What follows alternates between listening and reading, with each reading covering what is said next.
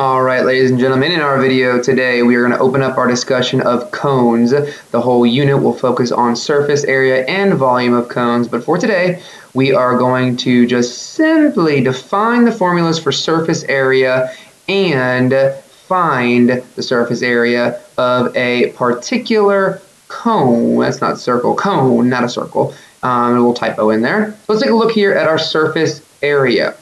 Well, what do we know about surface area so far? Surface area, just simply put, is all of the area covered around a particular solid object, right? All the area covered around the solid object.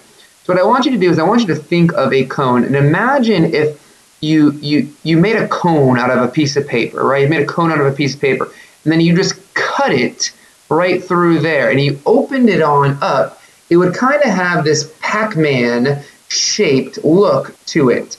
And then of course, if you were to have a full solid cone, you've got your circular base down here that would kind of attach down to the bottom of it. But what ends up happening is that what you ended up cutting, that where you took your scissors and cut that cone, that is called the slant height. That is called the slant height of where you kind of took your scissors and cut the entire area of it. But what happens when you unravel the cone? Well, you end up creating basically a circular figure, right? You end up creating a circular figure of whatever the radius may be. And you notice this is not a new formula for us. This is 2 pi r. This is 2 pi r. This is our circumference because it is circular for it.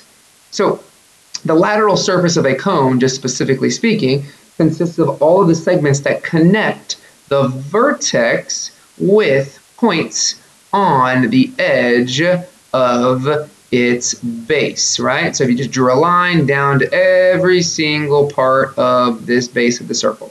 All right, so what's the formula for surface area? Well, if you think about it, now it's everything covered on the base, the circle, plus everything on its lateral surface of that Pac-Man looking figure that you can kind of see.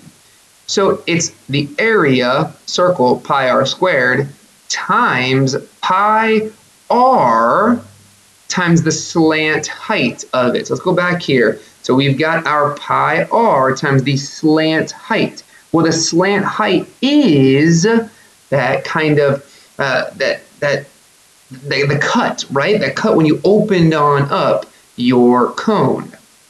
So let's take a look here. So we know our surface area is equal to pi r squared for the circular base plus pi r times the slant height, pi r times the slant height.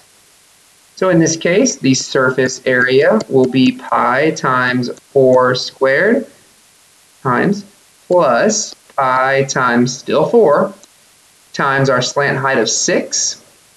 So it will end up giving us 16 pi plus 24 pi, and 16 plus 24 is 40 pi, and it is back to inches squared. And I'm going to leave it in pi because pi is exact right now, right? So we're going to leave it in pi for right now.